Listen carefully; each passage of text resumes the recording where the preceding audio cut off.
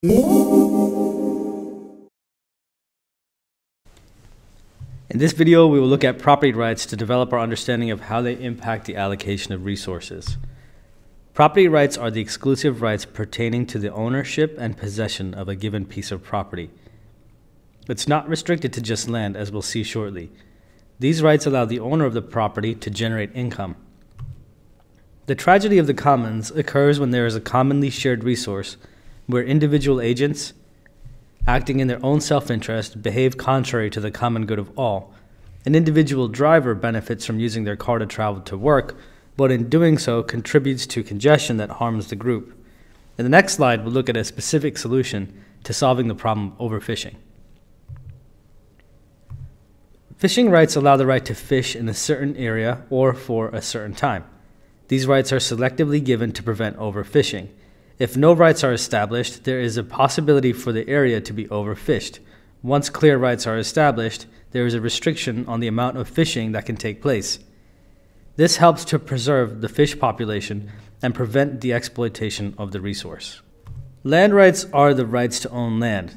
The owner of the land has a right to generate income from the use of the land. They can also restrict access to the land. If you purchase an area of land and build apartments on it, you can rent these out for an income. You can also directly rent out the land for use. National parks are areas of land that are protected by the government for the sake of conserving the environment. The land cannot be developed by individuals or organizations. The government protects these areas and allows access to the parks by the general public to be enjoyed for their natural beauty. Intellectual property rights allow for the protection of products of the intellect that have commercial value. This is commonly done through copyrights, trademarks, and patents. Copyrights protect products such as software, which have been developed by companies in order to sell for a profit. If no copyright protection exists, there is less incentive to create software.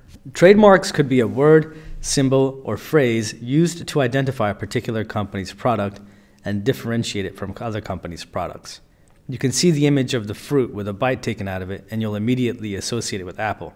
They are the only company legally permitted to use this logo on their products or in advertisements. A patent is a declaration issued by a government agency declaring somebody the inventor of a new invention and having the privilege of stopping others from making, using, or selling the claimed invention. The inventor of the board game Monopoly filed for a patent that prevented others from selling the game and profiting from it. Patents thus encourage innovation by protecting inventors and allowing them to profit from their inventions. By now, you should have an understanding of how property rights may impact the allocation of economic resources. If you have any questions, leave a comment below and I'll try to get back to you. That's us done for now, and I will see you in the next one.